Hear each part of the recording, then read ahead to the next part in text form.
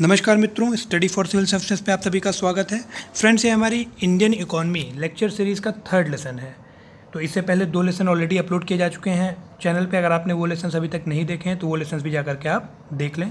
तो फ्रेंड्स, इस पूरी लेक्चर सीरीज़ के माध्यम से हम लोग इंडियन इकोनॉमी की जो सबसे ज़्यादा इंपॉर्टेंट बुक है, सबसे ज़्यादा रिकमेंडेड बुक है रमेश सिंह, उसको कवर कर रहे हैं। तो इस पूरी बुक को हम लोग MCQs के माध्यम से यहाँ पर पढ़ रहे हैं। तो अब तक फ्रेंड्स हम लोग के 61 MCQs कवर हो चुके हैं, 61 क्वेश्चन हम लोग कर चुके हैं और उनमें बहुत सारे फैक्चुअल क्वेश्चंस थे और बहुत सारे कॉन्सेप्चुअल पार्ट था। तो फैक्चुअल क्वेश्चंस को मैं आपको यहाँ पर बता रहा हूँ और कॉन्सेप्चुअल पार्ट जो है या जो भी कॉन्सेप्ट उसके पीछे है वो हम लोग यहाँ पर साथ ही साथ डिस्कस करते हुए चल रहे हैं। ओके फ्रेंड्स, तो आज हम लोग स्टार्ट करेंगे क्वेश्चन नंबर 62 से। So let's start friends.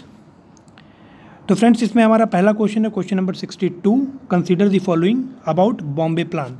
तो फ्रेंड्स, बॉम्बे प्लान के बारे में यहाँ पर 3 स्टेटमेंट लिखा हुआ और आपको करेक्ट वाला आइडेंटिफाई करना है। तो सबसे पहले फ्रेंड्स कि बॉम्बे प्लान क्या था, तो यहाँ पर एक्सप्लेनेशन में हम लोगों ने यहाँ पर लिख रखा है, ये देख लेते हैं। The Bombay plan was popular title of a plan of economic development for India. तो आप कह सकते हैं it is a plan for the economic development of India and which was prepared by a cross section of India's leading capitalist. तो 1944 के around India के अंदर जो 8 लीडिंग कैपिटलिस्ट और इंडस्ट्रियलिस्ट थे, तो वो 8 इंडस्ट्रियलिस्ट कौन से थे, तो यहाँ पर मैंने नाम लिख रखा है JRD टाटा, GD बिरला, लाला श्रीराम और इनके साथ और जो 5 लोग थे, ये सारे नाम यहाँ पर लिखे हुए हैं। तो इन 8 लोगों ने एक साथ मिल करके इस प्लान को प्रपोज किया 1944 में, right. So the plan was published in 1944 to 45 and out of these 8 industrialists, Purushottam Das Thakur Das was one among the 15 members of National Planning Committee। अब नेशनल प्लानिंग कमेटी के बारे में फ्रेंड्स हम लोगों ने अपने पिछले वीडियो में बात कर रखी थी कि नेशनल प्लानिंग कमेटी की का एस्टेब्लिशमेंट कब हुआ था, 1938 में। तो 1938 में जब इसका एस्टेब्लिशमेंट हुआ था तो इसके पहले चेयरमैन कौन थे, इसके पहले चेयरमैन थे आपके JL नेहरू, जवाहरलाल नेहरू। और जब ये Jawaharlal Nehru national planning committee के चेयरमैन थे तो उतने टाइम पे INC इंडियन नेशनल कांग्रेस के प्रेसिडेंट कौन थे, तो वो थे आपके सुभाष चंद्र बोस इन 1938, राइट। तो फ्रेंड्स, आइए अब देख लेते हैं सारे पॉइंट इसमें कि जो the Bombay plan was a popular title of a plan of economic development for India. Absolutely correct, अभी हम लोगों ने इसको डिस्कस किया है। अगला पॉइंट है फ्रेंड्स इसमें कि no industrialist was involve in the planning process. तो ये वाला ऑप्शन गलत है फ्रेंड्स, क्योंकि यहाँ पर हम लोगों ने देखा था कि ये जो प्लान था बॉम्बे प्लान, इसको प्रपोज किसने किया था, लीडिंग जो 8 कैपिटलिस्ट थे, जो 8 लीडिंग इंडस्ट्रियलिस्ट थे।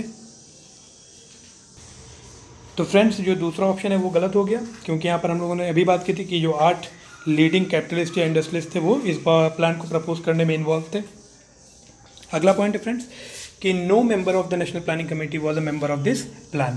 तो ये भी ऑप्शन गलत है, क्योंकि अभी हम लोगों ने डिस्कस किया कि जो पुरुषोत्तम दास ठाकुर दास थे, he was one among the 15 members of national planning committee of 1938। तो यहाँ पर दूसरा तीसरा ऑप्शन गलत हो गया, तो इसमें करेक्ट आंसर हो जाएगा A, that is 1 only, right. अगला क्वेश्चन देखते हैं friends. Consider the following statements regarding commonality in Bombay plan and national planning committee. तो बॉम्बे प्लान और नेशनल प्लानिंग कमेटी में क्या चीज़ कॉमन थी, तो पहला ऑप्शन है इसमें a basic agreement on the issue of agrarian restructuring, that means abolishing of all intermediaries. अब इंटरमीडियरीज कौन थे और किनका एबॉलिशन करना था, जमींदार, ठीक है। तो जो किसान और गवर्नमेंट के बीच में इंटरमीडियरीज का काम कौन कर रहे थे उतने टाइम, जो वहाँ पे जमींदार थे, तो इनको एबॉलिश करना था। तो बिल्कुल सही है, क्योंकि जो बॉम्बे प्लान था हमारा, ये जो नेशनल प्लानिंग कमेटी थी, वो इंटरमीडियरीज को या जमींदारी का एबॉलिशन करने के लिए इंटेंडेड थी। नाउ अब इन दोनों प्लान में मिनिमम वेजेस की बात की गई थी, guarantee of minimum fair prices for agricultural products, cooperatives, credit and marketing supports. तो जो किसानों के लिए जो क्रेडिट या जो लोन लेने की सुविधा है, उसकी बात भी इन दोनों प्लान्स में की गई थी, नेशनल प्लानिंग कमेटी के द्वारा भी और बॉम्बे प्लान के द्वारा भी। तो फ्रेंड्स, इस तरह से हमारा जो पहला ऑप्शन है वो करेक्ट है।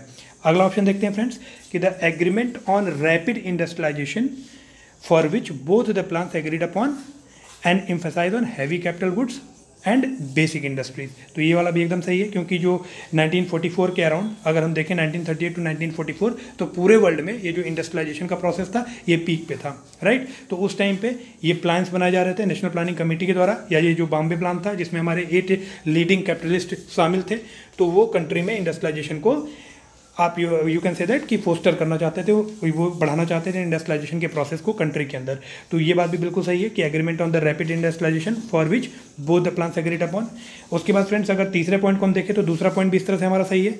अब अगर हम लोग तीसरे पॉइंट को देखें, taking clues from the Soviet planning, तो इसकी बात हम लोग शुरू से ही करते आ रहे हैं कि जो सोवियत प्लानिंग थी वहाँ से हम लोगों ने, आप कह सकते हो कि हमारे यहाँ का जो इकोनॉमिक प्लानिंग है उसके जो रूट हैं वो कहीं ना कहीं सोवियत प्लानिंग से निकल के आते हैं। And the NPC and the Bombay Plan both were in favor of simultaneous development of the essential consumer goods industries, but as a low-key affairs, right? तो ये वाला ऑप्शन भी हमारा करेक्ट है। अगला ऑप्शन देखते हैं फ्रेंड्स कि both the plans agreed upon the importance of promoting the medium scale, small scale and cottage industry. तो all of the above are correct, ये सारे ही ऑप्शन करेक्ट हैं, राइट? तो आंसर हो जाएगा आपका ऑल ऑफ द अबव। अब friends जो अभी मैंने आपको सारा एक्सप्लेनेशन बताया है वो यहाँ पर लिखा हुआ है, राइट? तो both the plans wanted to state to play an active role in economy through planning, controlling and overseeing the different areas of the economy. अब कौन कौन से एरियाज थे? Trade, industry, banking, through state ownership, public sector, you can say that, or through direct and extensive control over them, right? And large scale measures for social welfare were favored by both the plans. तो social welfare जो main goal था, आप चाहे Bombay plan की बात करो या अभी नेशनल प्लानिंग कमेटी उससे पहले 38 में, या फिर अभी हम लोग गांधीयन प्लान देखेंगे, या फिर उसके बाद आगे के जो आपके सर्वोदय प्लान आएगा, तो इन सब के अकॉर्डिंग जो मेन एम था वो क्या था? वेलफेयर सोसाइटी या फिर सोशल वेलफेयर, राइट? तो फ्रेंड्स ये बहुत ही फैक्चुअल बातें हैं जो यहाँ पर लिखी हुई हैं। आगे बढ़ते हैं friends. Consider the following statement regarding Gandhian plan. तो गांधीयन प्लान के बारे में कुछ इंपॉर्टेंट सेंटेंस लिखे हुए हैं यहाँ पर और आपको बताना है इनमें से कौन सा करेक्ट है। तो सबसे पहले मैं आपको बता दूं कि गांधीयन प्लान के बारे में कुछ आपको इंट्रोडक्शन दे दूं। Shriman Narayan Agarwal formulated the Gandhian plan in 1944, ठीक है? तो एस.एन. अग्रवाल, गांधीयन प्लान आप कह सकते हो, it was formulated bye SN. Agarwal in 1944 and the plan lead more emphasis on agriculture, right? तो जो गांधीयन फिलॉसफी है या जो गांधीयन आइडियोलॉजी है उसके अकॉर्डिंग आप देखो तो वो कॉटेज इंडस्ट्री, सेल्फ गवर्नेंस या एग्रीकल्चर, लोकल गवर्नेंस, तो कहीं ना कहीं जो गांधीयन फिलॉसफी हमारी वो एग्रीकल्चर की तरफ ज़्यादा लीनियंट है। Even if he referred to the industrialisation it was to the level of promoting cottage and village level industries, right? जो अभी हम लोगों ने बात की, अगर हम लोग गांधीयन फिलॉसफी की बात करें तो हम लोग बात करेंगे सेल्फ गवर्नेंस की, लोकल गवर्नमेंट की, विलेज या कॉटेज इंडस्ट्री को प्रमोट करने की। तो जो हमारा गांधीयन प्लान था इम्फेसाइज था एग्रीकल्चर की तरफ, और अगर इंडस्ट्रियलाइजेशन के फेवर में वो था तो on the cast of promoting cottage industry and village level industries, unlike NPC and Bombay plan. अब एनपीसी एंड बॉम्बे प्लान की तरह क्यों नहीं था? क्योंकि दे वर मोर lenient towards the heavy and large industries in place of cottage और village level industries, right? So the plan articulated the decentralized economic structure for India and self-contained villages. Decentralization की हम बात करेंगे या self-contained villages की बात करेंगे Gandhian plan में। And the Gandhians did not agree with the views of NPC and Bombay plan, particularly on the issue like centralized planning. क्योंकि NPC और बॉम्बे प्लान इनका जो मेन थीम था वो क्या था? सेंट्रलाइज्ड प्लानिंग की तरफ था, राइट? एंड सेंट्रलाइज्ड प्लानिंग में क्या होगा कि जो डोमिनेंट रोल होगा वो स्टेट का होगा इकोनॉमी के अंदर, स्टेट या गवर्नमेंट का। तो इसका मतलब देवर emphasise on industrialisation being the major once. तो अगर ये गवर्नमेंट का उसमें ज़्यादा इंटरफेरेंस होगा तो हम उसे कहेंगे सेंट्रलाइज प्लानिंग। बिकॉज बट अगर हम गांधीयन प्लान की बात करें तो ये लोग डिसेंट्रलाइजेशन पे ज़्यादा यकीन रखते थे। डिसेंट्रलाइज्ड इकोनॉमिक स्ट्रक्चर मतलब less interference by the state और less interference by the government in the economy, right? तो अब देख लेते हैं फ्रेंड्स इसके जो ऑप्शन दिए हुए हैं। The plan lead more emphasise on agriculture, absolutely correct. Now the plan articulated a decentralized economic structure for India with self-contained villages, absolutely correct. And the Gandhian agree with the view of the NPC or Bombay plan, particularly on the issue like centralized planning, absolutely wrong. क्योंकि ये centralized planning के against में थे, right? तो friends अगला question है हमारा Sarvodaya plan के बारे में, राइट? तो सर्वोदय प्लान क्या था friends? NPC national planning committee ने जब अपनी पहली रिपोर्ट पब्लिश की, ठीक है, तो पहली रिपोर्ट पब्लिश होने के बाद एक ब्लूप्रिंट प्लान तैयार किया गया सोशलिस्ट लीडर जयप्रकाश नारायण के द्वारा, और उस ब्लूप्रिंट प्लान को ही सर्वोदय प्लान बोला गया, and which was published in जनवरी 1950। अब ये जो आपका सर्वोदय प्लान था इसमें आप कह सकते हैं गांधीयन प्लान के जो मेजर आइडियाज़ थे like development of cottage industry, decentralised economy या सेल्फ सस्टेन्ड विलेजेस, ये सब शामिल किए गए। साथ ही साथ इसके साथ आप कह सकते हैं कि जो सर्वोदय कंसेप्ट था आचार्य विनोबा भावे का, तो इन दोनों कॉन्सेप्ट को मिला करके गांधीयन फिलॉसफी और आचार्य विनोबा भावे का सर्वोदय कॉन्सेप्ट, इन दोनों को मिला करके ये जो प्लान था सर्वोदय प्लान तैयार किया गया। So we can say that the major ideas of this plan were highly similar to the Gandhian plan, right. तो आइए देख लेते हैं इसके सारे option. It was formulated bye famous socialist leader Jayaprakash Narayan, absolutely correct. अगला देखते हैं friends, the plan Drew it's major inspiration from Gandhian techniques of constructive works by the community in trusteeship as well as the Sarvodaya concept of आचार्य विनोबा भावे, तो ये वाला भी सही है। And emphasis on agriculture, agree based small and cottage industry, self reliance and almost no dependence on foreign capital and technology, land reform, self dependent villages and decentralised participatory form of planning. तो ये सारी बातें इस plan में शामिल की गई Sarvodaya plan में, तो आंसर हो जाएगा इसका डी 1, 2 एंड 3। ओके फ्रेंड्स, तो आगे बढ़ते हैं इसमें क्वेश्चन नंबर 65 जो कि है आपका मैच दी फॉलोइंग। तो देख लेते हैं फ्रेंड्स, इसमें एक तरफ लिखी हुई है रिपोर्ट्स और एक तरफ लिखा हुआ है एरिया, कि ये जो रिपोर्ट है पर्टिकुलर ये किस एरिया से रिलेटेड है। तो फ्रेंड्स इसमें आपका पहला रिपोर्ट है गाडगिल रिपोर्ट। तो गाडगिल रिपोर्ट रिलेटेड था आपका रूरल क्रेडिट से। तो जो रूरल क्रेडिट होते थे, जो रूरल लोन्स की अगर बात करें तो उस पर जो रिलेटेड रिपोर्ट था वो था आपका गाडगिल रिपोर्ट। उसके बाद आता है खेराघाट रिपोर्ट। तो खेराघाट रिपोर्ट था आपका एग्रीकल्चरल डेवलपमेंट का। और जो आपका सरैया रिपोर्ट था फ्रेंड्स, तो ये तो बहुत ईजी है, ये आपका था कोऑपरेटिव सोसाइटी से रिलेटेड। और जो कृष्णामाचारी रिपोर्ट था ये था आपका एग्रीकल्चरल प्राइसेस से रिलेटेड। तो आप देखेंगे तो इसमें सी ऑप्शन एकदम करेक्ट है, राइट। तो ये था आपका क्वेश्चन नंबर 65 जो कि एक फैक्चुअल बेस्ड क्वेश्चन था और एग्जाम पॉइंट ऑफ व्यू से काफ़ी इंपॉर्टेंट है। आगे बढ़ते हैं फ्रेंड्स, इसमें question number 66, economic and social planning is तो कॉन्करेंट सब्जेक्ट है इकोनॉमिक और सोशल प्लानिंग आपका। कॉन्करेंट सब्जेक्ट या आप कह सकते हो कॉन्करेंट लिस्ट का ये हिस्सा है जो आपका 7th शेड्यूल है। तो 7th शेड्यूल में 3 लिस्ट दिए गए हैं, स्टेट लिस्ट, यूनियन लिस्ट और कॉन्करेंट लिस्ट। तो कॉन्करेंट लिस्ट में आपका आ जाता है इकोनॉमिक एंड सोशल प्लानिंग, ठीक है। तो फ्रेंड्स अगला क्वेश्चन हमारा क्वेश्चन नंबर 67। तो फ्रेंड्स इस क्वेश्चन में बेसिकली बात की गई है कोऑपरेटिव फेडरलिज्म की। अब जो फ्रेंड्स इसमें एक छोटा सा कॉन्सेप्ट है, जैसे कि जो हमारा संविधान है, आपको पता है कि इसने जो डिवीजन ऑफ पावर है या जो सेपरेशन ऑफ, अगर हम डिवीजन ऑफ पावर की बात करें तो वो आपका सेंटर और स्टेट्स के बीच में, सेंटर और स्टेट्स की जो पावर हैं वो कॉन्स्टिट्यूशन ने निर्धारित कर रखी हैं कि सेंटर कितने स्फेयर में कानूनी लॉ बना सकता है और स्टेट कितने स्फेयर में कानूनी लॉ बना सकता है। तो अब जो स्टेट के पास जो पावर्स हैं, जो स्टेट्स इनिशिएटिव लेते हैं या जो स्टेट्स के पास अथॉरिटी है, वो प्रिजर्व कौन करता है? वो प्रिजर्व करता है सेंटर। और ऐसा प्रिजर्व करते हुए ये पावर्स या ये अथॉरिटी स्टेट्स के पास प्रिजर्व करते हुए सेंटर इस बात का ध्यान रखता है या यूनियन इस बात का ध्यान रखता है कि जो हमारे इसेंशियल फील्ड्स हैं, जो हमारे बिल्कुल ही ज़रूरी क्षेत्र हैं, जैसे कि मार्जिनलाइज सेक्शन हो गए या फिर एग्रीकल्चरल डेवलपमेंट हो गया, रूरल डेवलपमेंट हो गया, तो इन सब के कोऑर्डिनेटेड डेवलपमेंट के साथ जो स्टेट के इनिशिएटिव या अथॉरिटी हैं उनको सेंटर प्रिजर्व करता है, ठीक है। और ये जो सेंटर के पास अथॉरिटी है इसको कौन देता है? ये हमारा कॉन्स्टिट्यूशन इसे प्रोवाइड करता है।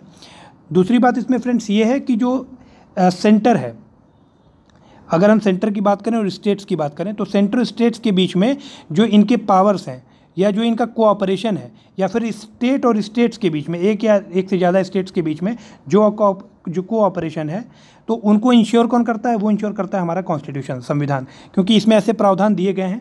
अब अगर हम फेडरलिज्म की अगर किसी एकदम ही रिजिड फेडरल कॉन्स्टिट्यूशन की बात करें, हमारा कॉन्स्टिट्यूशन क्या है? Partially flexible and partially rigid. वो एकदम फेडरल नेचर का नहीं है, एकदम रिजिड नहीं है। क्यों है ऐसा? अगर हम किसी पर्टिकुलर फेडरल कॉन्स्टिट्यूशन की बात करें तो वहाँ पे जो स्टेट्स होते हैं उनके ऊपर सुप्रीम अथॉरिटी होती है यूनियन की।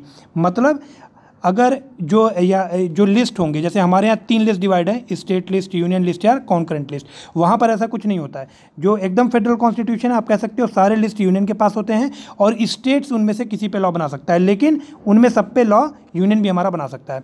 अब हमारा जो कॉन्स्टिट्यूशन है वो पार्शली फेडरल कैसे है कि हमारे स्टेट लिस्ट में जो स्टेट्स के पास पर्टिकुलर सब्जेक्ट्स हैं वो वेल डिफाइंड हैं, ठीक है। वो आप जब 7th शेड्यूल देखोगे तो उसमें जो स्टेट लिस्ट है उसमें जो आइटम्स दिए गए हैं वो एक्सक्लूसिवली प्रेजेंट है वहाँ पर स्टेट्स के लिए, सेंटर के लिए, या अगर जो कॉन्करेंट लिस्ट है तो वहाँ पर ये दोनों ही लॉ बना सकते हैं, स्टेट या सेंटर। तो फ्रेंड्स इसमें कुछ एक्सेप्शंस भी हैं, कुछ अपवाद भी हैं, जैसे कि अगर हम बात करें आर्टिकल 249 की, तो अगर नेशनल इंटरेस्ट का कोई मुद्दा आएगा तो नेशनल इंटरेस्ट के केस में जो सेंटर है वो स्टेट लिस्ट में मेंशन किसी भी आइटम पे लॉ बना सकता है, राइट। अगर स्टेट उससे रिक्वेस्ट करे आकर के, ठीक है, तो वो इस पे लॉ बना सकता है। अगर उसके बाद हम आर्टिकल 257 की बात करें संविधान के, आपको पता है आर्टिकल 256 या जो है वो आपका नेशनल इमरजेंसी है, तो आर्टिकल 257 और 258 के तहत सेंटर की रिस्पॉन्सिबिलिटी है कि वो स्टेट्स की सुरक्षा करें, साथ ही साथ वो इस बात को भी इंश्योर करें कि जो स्टेट हैं वो उसके कोऑर्डिनेशन के साथ वर्क करें, राइट, कि मतलब जो स्टेट्स हैं वो आर्बिट्रेरी नेचर में वर्क ना करें, मनमाने ढंग से काम ना करें। सेंटर ने जो लॉ रूल्स और पॉलिसीज़ बनाई हैं उनको ध्यान में रखते हुए उनके अकॉर्डेंस वो वर्क करें, इस बात को इंश्योर करना भी सेंटर की रिस्पॉन्सिबिलिटी है, और ये बात हमारे संविधान में लिख दिया गया है आर्टिकल 258 में, राइट। उसी तरह आर्टिकल 312 में जो स्टेट्स हैं उनके पास एक एक्सक्लूसिव पावर दी गई है ऑल इंडिया सर्विसेज क्रिएट करने की, राइट। तो ये फ्रेंड्स से कुछ प्रावधान है जिससे आपको पता चलता है कि जो कोऑपरेटिव फेडरलिज्म की बात है, मेन इसको इंश्योर करना चाहता है हमारा संविधान इन सभी आर्टिकल्स के माध्यम से, या जो भी प्रोविजन मैंने आपको बताया है। अब देखते हैं फ्रेंड्स इसमें सारे option. The constitution waste power in the union to ensure coordinated development in essential fields of activity. अब इसेंशियल फील्ड्स ऑफ एक्टिविटी कौन सी होंगी? इसेंशियल फील्ड्स में आप कह सकते हो एग्रीकल्चर हो जाएगा हमारा, या MSME, micro small and medium enterprises, right, या फिर मार्जिनलाइज सेक्शन का डेवलपमेंट, या फिर जो हमारी माइनॉरिटीज़ हैं उनके डेवलपमेंट की बात। तो ये कुछ इसेंशियल फील्ड्स ऑफ एक्टिविटी, जैसे एजुकेशन हो गया, वुमेन एम्पावरमेंट हो गया। So while preserving the initiative and authority of the states in the sphere allotted to them, तो सेंटर इस बात को ध्यान में रखता है कि जो कोऑर्डिनेटेड डेवलपमेंट है इसेंशियल फील्ड में, ये भी होता रहे जब वो इनिशिएटिव या अथॉरिटी स्टेट्स की अलॉट करता है, ठीक है। तो पहला स्टेटमेंट हमारा एकदम करेक्ट है। आगे देखते हैं friends statement number 2, the constitution includes provision for promoting cooperation on voluntarily basis. अब किसके बीच में वॉलंटरली बेसिस, या आप कह सकते हैं वॉलंटरली कोऑपरेशन की बात कर रहे हैं, यूनियन या स्टेट्स के, या एक स्टेट से दूसरे स्टेट के बीच में। तो ये सारी बातें हमारे संविधान में निर्धारित की गई हैं। तो हम कह सकते हैं कि इस तरह से जो हमारा कॉन्स्टिट्यूशन है उसने अवॉइड किया है, क्या अवॉइड किया है?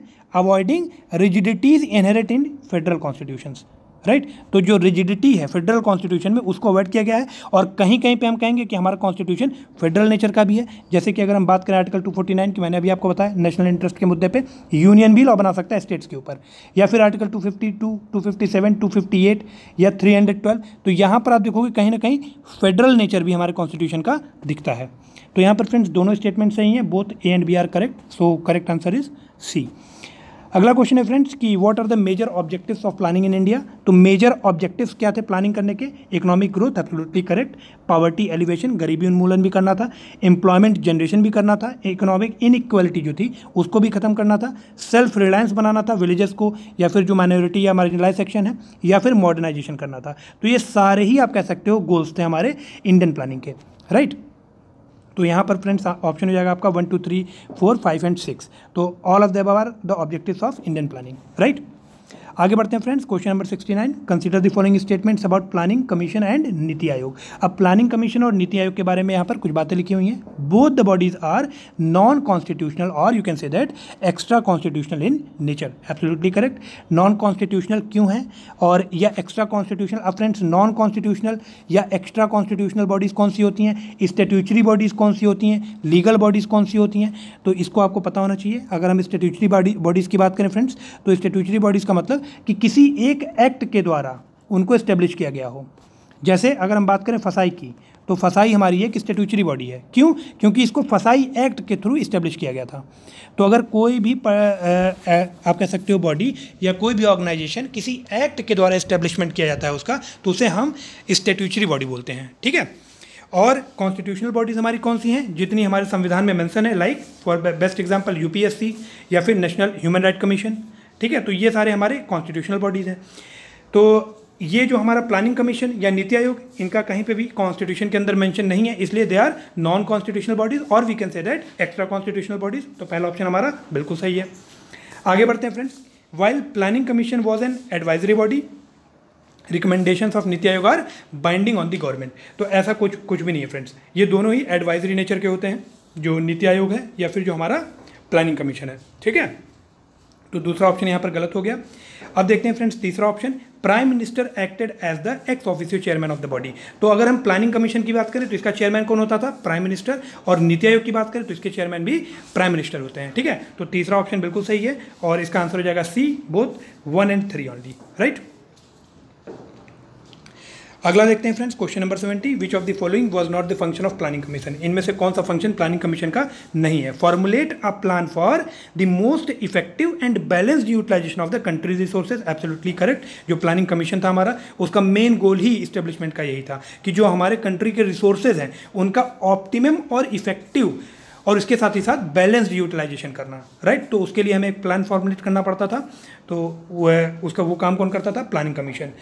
उसके बाद अगला ऑप्शन है फ्रेंड्स कि the commission also lays down rules by which the centre should provide granting add to the state out of the consolidated fund of India. Absolutely wrong, क्योंकि हमें पता है कि जो ग्रांटिंग एड्स होते हैं या फिर जो आप कह सकते हो टैक्स का डिस्ट्रीब्यूशन होता है, तो वो सारी चीज़ें कौन देखता है? वो सारा काम हमारा फाइनेंस कमीशन देखता है, ना कि प्लानिंग कमीशन। तो बी ऑप्शन इसका करेक्ट हो जाएगा, क्योंकि इसमें आपसे यही पूछा था कि which of the following was not the function of planning commission.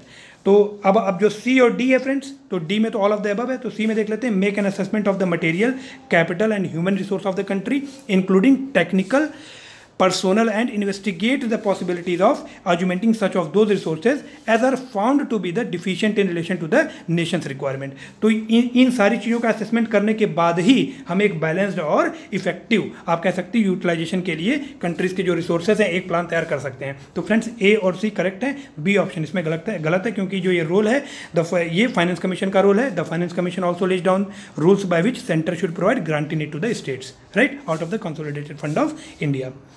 Okay friends, तो अगला क्वेश्चन हमारा question number 71, consider the following regarding the new economic policy NEP of 1991 to 1992। तो 1991 में मैंने आपको बताया PV नरसिम्हा राव ये हमारे प्राइम मिनिस्टर थे और मनमोहन सिंह ये as a finance minister work कर रहे थे। तो इन दोनों लोग ने मिलकर के एक इकोनॉमिक मॉडल दिया, क्योंकि 1991 में एक क्राइसिस हुई थी। अब वो क्राइसिस क्या थी इसके बारे में हम लोग अलग से बात करेंगे। मैं आपको शॉर्ट में बता दूं कि जो हमारा फॉरेन एक्सचेंज रिजर्व था वो बिल्कुल कम हो गया था। मतलब जो फॉरेन एक्सचेंज रिजर्व थे वो थे ही नहीं किसी भी डेफिसिट को बैलेंस करने के लिए।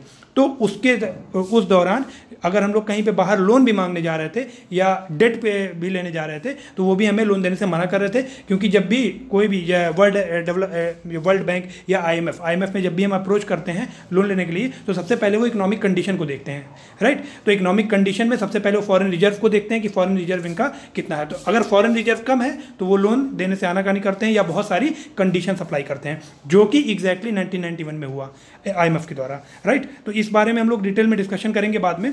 तो पहले अगर 1991 से 1992 की न्यू इकोनॉमिक पॉलिसी की बात करें तो it was proposal for the expansion of the market economy in the country.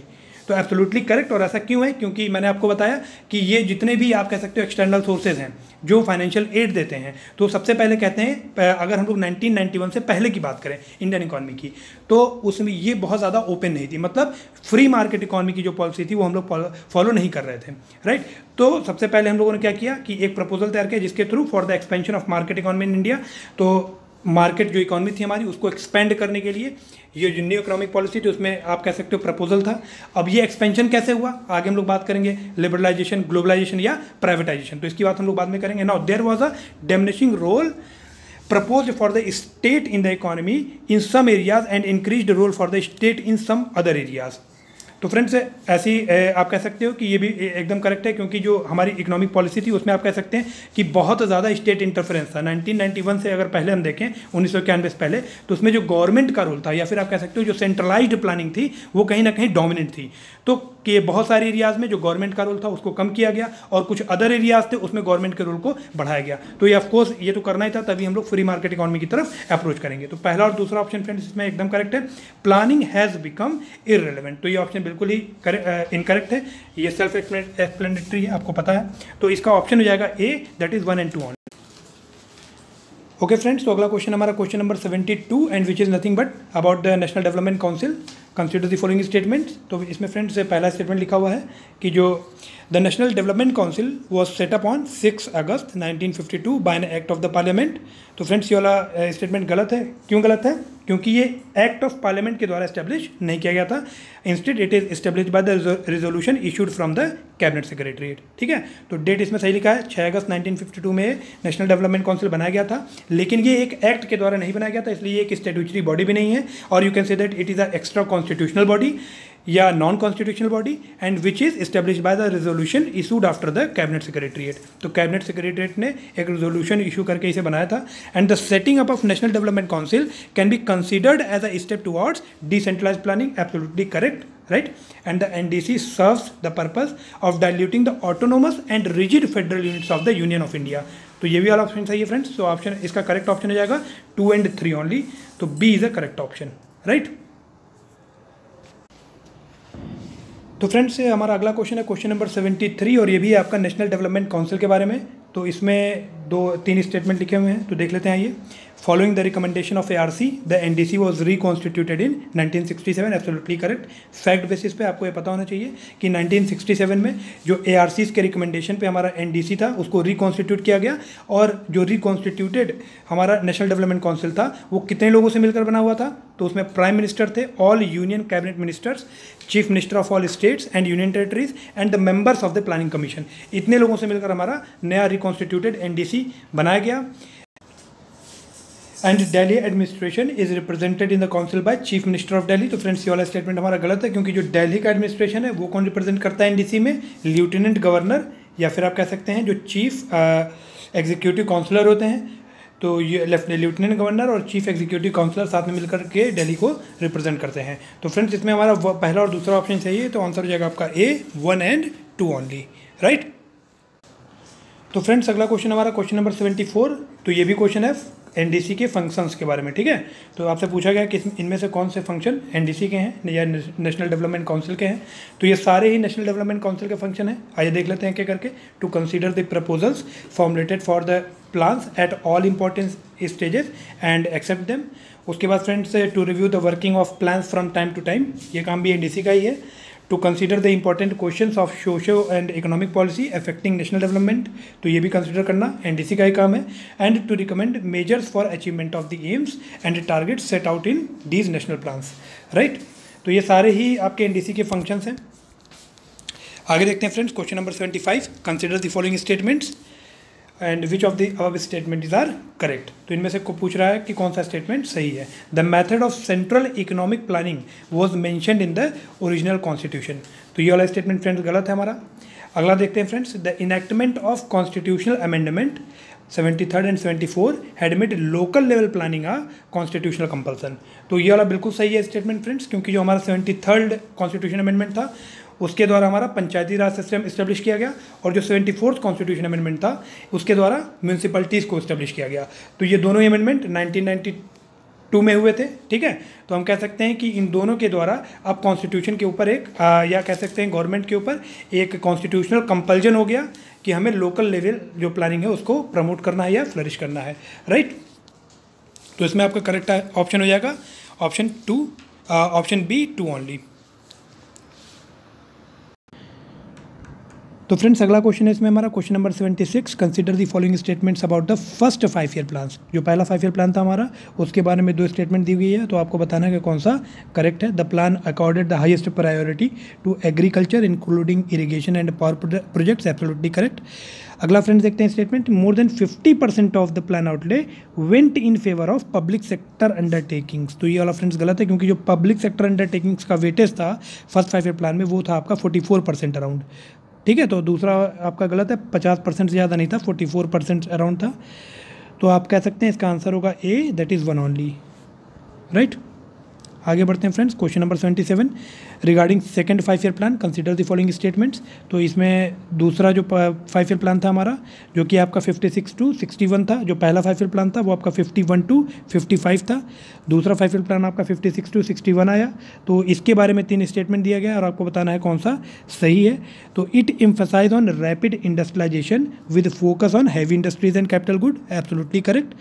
तो इसमें आप कह सकते हैं ये जो प्लान था हमारा सेकंड 5 ईयर प्लान जिसमें हैवी इंडस्ट्रीज़ और कैपिटल गुड्स को आप कह सकते हैं फोकस एरिया था, वो आपका प्लान तैयार किया गया था महालानोबिस के द्वारा, ठीक है। तो जो प्रोफेसर महालानोबिस थे, this plan was developed by him. तो फ्रेंड्स इसे हम महालानोबिस प्लान के नाम से भी जानते हैं, जो हमारा सेकंड 5 ईयर प्लान है, ठीक। अगला क्वेश्चन देखते हैं friends, the plan followed the हैरेड Domar model of planning. तो यह वाला ऑप्शन हमारा गलत है, क्योंकि जो हमने अभी पहले प्लान के बारे में पढ़ा है फर्स्ट 5 ईयर प्लान, वो बेस्ड था आपका हैरेड डोमर मॉडल पे। अब हैरेड डोमर मॉडल क्या था फ्रेंड्स, कि जो हमारा इकोनॉमिक ग्रोथ है या जो हमारा इकोनॉमिक डेवलपमेंट है, it is any how influenced by the savings. जो सेविंग्स हैं वो कहीं ना कहीं इन्फ्लुएंस करती हैं हमारे इकोनॉमिक डेवलपमेंट या इकोनॉमिक ग्रोथ को। तो अब सेविंग कैसे इंड्यूस करेंगी, क्योंकि उनका मानना था कि जो सेविंग्स हैं वो आपकी कैपिटल ऐड करती हैं मार्केट में, जो मार्केट में हमारी इकोनॉमी या कैपिटल या करेंसी ऐड होगी, जिसके कारण इन्वेस्टमेंट होगा, और जो इन्वेस्टमेंट होगा it induces the economic growth. ठीक है, तो ये था हमारा हैरेट डुमर मॉडल, जो कि आपका पहले प्लान के लिए था, ना कि दूसरे प्लान के लिए। तो दूसरा ऑप्शन हमारा गलत है। नाउ तीसरा ऑप्शन है फ्रेंड्स कि due to the consumption of closed economy shortage of foods and Capitals were felt during this plan. Absolutely correct. तो हमारा पहला और तीसरा ऑप्शन सही हो जाएगा। ऑप्शन हो जाएगा आपका सी 1 and 3 ओनली, राइट। क्वेश्चन है क्वेश्चन नंबर 78, जो कि है आपका थर्ड 5 ईयर प्लान के बारे में। तो तीसरा 5 ईयर प्लान जो हमारा था वो था 61 to 65, 1961 to 1965। तो इसमें देख लेते हैं। पहला ऑप्शन है the plan specifically focused on rapid industrialisation. Absolutely wrong, क्योंकि यहाँ पर मेन फोकस था एग्रीकल्चर। ठीक है, and the plan was able to meet the set targets. तो ये वाला भी ऑप्शन गलत है फ्रेंड्स, क्योंकि जो ये हमारा थर्ड 5 ईयर प्लान था ये अपने टारगेट्स को अचीव नहीं कर पाया था, क्योंकि ये जो टाइम पीरियड है 61 to 65, यहाँ पर बहुत सारा आप कह सकते हो अनफोर्सिन सर्कमस्टेंसेस क्रिएट हो गए कंट्री में। कैसे, अगर हम 61 to 62 की बात करें तो इंडो चाइना वॉर यहाँ पर हुआ था। उसी तरह 1965 से लेकर 66 की बात करें तो यहाँ पर इंडो पाक वार हुआ था। और 65 से लेकर 66 के बीच में जो गुजरात बॉर्डर है वहाँ पर ड्रॉट के कारण, प्रोलॉन्ग ड्रॉट के कारण एक फेमाइन की कंडीशन पैदा हो गई, जिसको आप कह सकते हो कि वहाँ पर बहुत ज़्यादा फेमाइन आ गई, सूखा पड़ गया। So due to heavy drain and diversion of funds this plan utterly fail to meet it's target. तो अपने प्लान को अचीव, ये जो प्लान था अपने टारगेट्स को अचीव नहीं कर पाया था। And the plan for the first time considered the M for balanced regional development. तो जो बैलेंस्ड रीजनल डेवलपमेंट था उसको पहली बार इस प्लान में कंसिडर किया गया था। तो फ्रेंड्स यहाँ पर आपका हो जाएगा तीसरा वाला केवल करेक्ट है, बाकी दोनों गलत हैं। क्यों गलत है मैंने आपको बता दिया है। अगला क्वेश्चन है friends question number 79, who is known as the father of green revolution. तो इसका आंसर आप सभी को पता होगा, I hope, doctor MS Swaminathan. उसके बाद फ्रेंड्स हमारा अगला क्वेश्चन है question number 80, consider the following statement about consultative group of international agricultural research IAR। So it is the global partnership that unites organisation engaged in research for food secured future. तो ये वाला option हमारा friends correct है। तो ये जो हमारा international agricultural research है या फिर जो कंसल्टेटिव ग्रुप है इसका, ये हम कह सकते हैं is unusual in that it is not a part of the international political institution such as United nation और world bank, and it is an ad hoc organisation which receives fund from its members. तो ये हमारा जो CGIAR है, CGIAR का अगर हम full form बोले तो consultative group for international agriculture research, ये किसी इंटरनेशनल पॉलिटिकल इंस्टीट्यूशन का पार्ट नहीं है जैसे कि यूनाइटेड नेशन या वर्ल्ड बैंक होता है। ये एक एड हॉक ऑर्गेनाइजेशन है जिसमें जो मेंबर कंट्रीज़ हैं इसके वो इसको फंड्स प्रोवाइड करते हैं। Now since 2000 CGIAR had supported N implementation of the program of work on agricultural biodiversity, and it is a strategic partnership of countries, international and regional organizations and private foundations supporting the work of 15 international centers in the field of agriculture, forestry, fisheries, policy and environment. So in collaboration with the National Agriculture Research System, या ये जो हमारा CGIAR है ये किसके साथ collaborate करके काम करता है, तो हम कह सकते हैं जो नेशनल एग्रीकल्चर रिसर्च सिस्टम है, सिविल सोसाइटी या फिर जो प्राइवेट सेक्टर हैं, इन सभी के साथ कोलैबोरेशन में ये काम करता है। And CGIAR poster sustainable agriculture growth through science aimed at achieving sustainable food security and reducing poverty in developing countries. तो जो सस्टेनेबल एग्रीकल्चरल ग्रोथ है उसको अचीव करने का मेन टारगेट है इनका CGIAR का, जो कि हमारा एक एड हॉक ऑर्गेनाइजेशन है, किसी इंटरनेशनल पॉलिटिकल ऑर्गेनाइजेशन का हिस्सा नहीं है यूनाइटेड नेशन और वर्ल्ड बैंक जैसे। तो ये जो एड हॉक ऑर्गेनाइजेशन है इसका मेन टारगेट जो है it aims to poster sustainable agricultural growth, और ये सस्टेनेबल एग्रीकल्चर ग्रोथ कैसे करेगा, through science and aimed at achieving sustainable food security and hence reducing poverty in developing countries. तो जो पॉवर्टी एलिवेशन है, गरीबी उन्मूलन, उसको जो डेवलपिंग कंट्रीज़ हैं हमारी उनमें पॉवर्टी एलिवेशन करना है, तो वो कैसे करेंगे, जब हम सस्टेनेबल फूड सिक्योरिटी को अचीव कर लेंगे। और सस्टेनेबल फूड सिक्योरिटी कैसे आएगी, जब हमारा जो एग्रीकल्चर है वो सस्टेनेबल ग्रोथ पे रहेगा, राइट। तो यहाँ पर कह सकते हैं फ्रेंड्स हम कि जो हमारा पहला और तीसरा ऑप्शन है वो करेक्ट है। तो it is not the part of food and agriculture organisation of the United nation. तो दूसरा ऑप्शन यहाँ पर इनकरेक्ट है। पहला सही है, because it is a global partnership that unites organisation engage in research for food secured future, पहला correct है। And its headquarter is in France. तो जो हमारा CGIAR है उसका हेडक्वार्टर जो है वो कहाँ पर बेस्ड है, फ्रांस में बेस्ड है, राइट। तो फ्रेंड्स अगला क्वेश्चन हमारा question number 81, when was the green revolution started in India. तो it was during the first plan holiday period. तो ग्रीन रेवोल्यूशन आपका 66 टू 67 के अक्रॉस हुआ था। तो 66 से लेकर के जो 69 तक का फर्स्ट प्लान हॉलीडे पीरियड था हमारा, उसमें हम कहते हैं कि जो ग्रीन रेवोल्यूशन था वो इंडिया में स्टार्ट हुआ था। अगला क्वेश्चन हमारा फोर्थ 5 ईयर प्लान के ऊपर बेस्ड है। तो जो फोर्थ 5 ईयर प्लान था हमारा वो था फ्रेंड्स, उसका टाइम पीरियड हम कह सकते हैं 1969 टू 1974। अब 1969 में क्या हुआ था, nationalisation of banks, right. So the plan was based on Gargill strategy, absolutely correct, and it is with the focus on to the ideas of growth with stability की बात की गई थी and progress towards self reliance। तो friends इसमें पहला statement बिल्कुल सही है। अगला देखते हैं कि the first move in the direction of nationalisation, अभी मैंने आपको बताया, and greater control and regulation of the economy were some of the salient feature of this plan. तो फ्रेंड्स यहाँ पर दोनों स्टेटमेंट सही हैं, 1, 2 बोथ आर करेक्ट। अगला क्वेश्चन देखते हैं friends, what do you understand with plan holiday in Indian economy. तो फ्रेंड्स इसका आंसर है फॉर्मेशन ऑफ 1 ईयर प्लान। मैंने आपको बताया कि 1966 से लेकर के 1969 तक, मतलब 66 से 67, 67 से 68 और 68 से लेकर के 69, ये जो 3 1 ईयर प्लान थे इसको हम बोलते हैं plan holiday in Indian economy, right. आगे बढ़ते हैं friends, question number 84, poverty elevation was the focus of which of the following 5 year plan. तो हम कह सकते हैं जो हमारा 5th 5 ईयर प्लान था उसका जो मेन फोकस था वो था पावर्टी एलिवेशन, ठीक है। और we can say that poverty elevation for the first time started as a focused programme in 5th 5 year plan. तो ये बहुत ज़्यादा इंपॉर्टेंट है एग्जाम पॉइंट ऑफ व्यू से कि जो हमारा पावर्टी एलिवेशन था वो सबसे पहले किस प्लान में आया था, पहले 5th 5 ईयर प्लान में, जो 5वां हमारा 5 ईयर प्लान था उस। तो फ्रेंड्स अगला क्वेश्चन है हमारा 5th और 6th 5 ईयर प्लान के बारे में। तो देख लेते हैं इसमें कुछ एक टेक्निकलिटी वो मैं आपको बता देता हूँ। तो फ्रेंड्स हमारे जो 5 ईयर प्लान थे वो टोटल 5 साल के लिए बनाए जाते थे। 1974 से लेकर के 1979 तक ये हमारा एक 5 ईयर प्लान था जिसको हम बोलते हैं 5th 5 ईयर प्लान, ठीक है। तो ये 5th 5 ईयर प्लान किसने बनाया था, कांग्रेस गवर्नमेंट ने। अब हुआ क्या कि 1974 से लेकर के 79 के बीच में 2 बार सेंटर में गवर्नमेंट चेंज हुई। मतलब कांग्रेस की गवर्नमेंट पहले थी, फिर जनता पार्टी गवर्नमेंट आई 1977 में। अब जब जनता पार्टी की गवर्नमेंट 1977 में आई तो उन्होंने क्या किया कि जो पुराना वाला 5 ईयर प्लान चल रहा था, क्योंकि इसका टाइम पीरियड क्या था, कलर में थोड़ा डार्क करके दिखाता हूँ। इसका जो पुराना वाला प्लान चल रहा था वो हमारा था 74 से लेकर के 79 का, लेकिन इसके बीच में ही जो इंटरसेक्शन पीरियड है 77 में, 1977 में आ जाती है जनता पार्टी गवर्नमेंट। तो ये क्या करती है कि जो पुराना वाला प्लान चल रहा है इसको 5 साल ना ले जा करके 79 तक ना ले जा करके 78 तक ही ये इसको ले जाती है। मतलब जो 5 ईयर प्लान चल रहा था हमारा 5वां वाला, उसको वो कर देती है 4 साल का, जो जनता पार्टी गवर्नमेंट है। और ये 2 साल का रोलिंग प्लान चलाते हैं 77 से 78 तक और 78 से 79 तक। तो ये 2 साल का रोलिंग प्लान ये चलाते हैं। और ये गवर्नमेंट जब इनकी आती है तो ये कहते हैं कि रोलिंग प्लान चलाने के बाद हम लोग आगे कंटिन्यू करेंगे जो हमारे 5 ईयर प्लान है उसको। लेकिन फिर क्या होता है कि जो हमारा जनता पार्टी गवर्नमेंट है वो वापस से चेंज हो जाती है और वापस से कांग्रेस पार्टी की गवर्नमेंट आ जाती है, ठीक है। अब जो कांग्रेस पार्टी की गवर्नमेंट आती है तो इनका ये 2 साल का रोलिंग प्लान था, उसमें से 1 साल निकाल करके वो लगा देती है 5वें प्लान में, क्योंकि वो था आपका 4 साल का। तो उसको 5 साल का पूरा करने के लिए ये 1 साल यहाँ पर एडजस्ट कर देती है। और जो 1 साल बचता है हमारा 78 से 79 तक का, इसको वो बोल देते हैं कि ये 1 ईयर प्लान था, ठीक है। और इसके बाद फिर वो छठा 5 year plan, fresh plan introduce करते हैं। तो हम कह सकते हैं इस तरह जो दूसरा 5 ईयर प्लान है उसको बोल देते हैं 1 ईयर एनुअल प्लान। और जो पहला प्लान होता है इनका रोलिंग प्लान 78 से 79 तक का, and it was added to the 5th plan which cut short by the Janata government to 4 years. तो यहाँ पर उसको दोबारा 1 साल मिला करके 5 साल का बना देते हैं 74 से लेकर के 79 तक का। तो इस तरह से ये जो 2 साल है ये कांग्रेस गवर्नमेंट एडजस्ट करती है, ठीक है।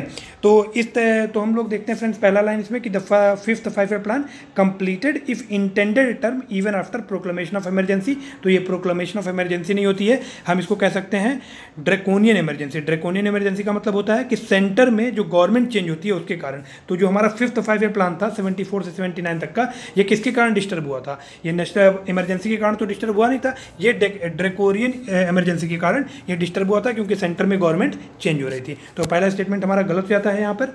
दूसरा देखते हैं फ्रेंड्स कि the 6th plan was launched for the complete period of 5 years called rolling plan. तो ये गलत है क्योंकि रोलिंग प्लान हम किसे कहते हैं, जो जनता पार्टी गवर्नमेंट ने एक साल का दो साल का प्लान चलाया था, जिसको हम बोल सकते हैं 77 से 78 और 78 से 79 तक का, राइट। तो यहाँ पर दोनों स्टेटमेंट फ्रेंड्स गलत है, आंसर हो जाएगा इसका D, none of the above. तो फ्रेंड्स अगला क्वेश्चन हमारा क्वेश्चन नंबर 86। तो इसमें कुछ प्रोग्राम्स लिखे हुए हैं जैसे कि national rural employment programme, rural landless employment guarantee scheme, dairy development programme, village and small industry development programme या ट्राइबल डेवलपमेंट एजेंसी। तो ये सभी किस 5 year प्लान के दौरान बनाए गए थे, तो ये इसका आंसर है friends 6th 5 year plan, right. तो ये कुछ फैक्चुअल क्वेश्चन है जो सीधे सीधे एग्जाम में आ जाते हैं।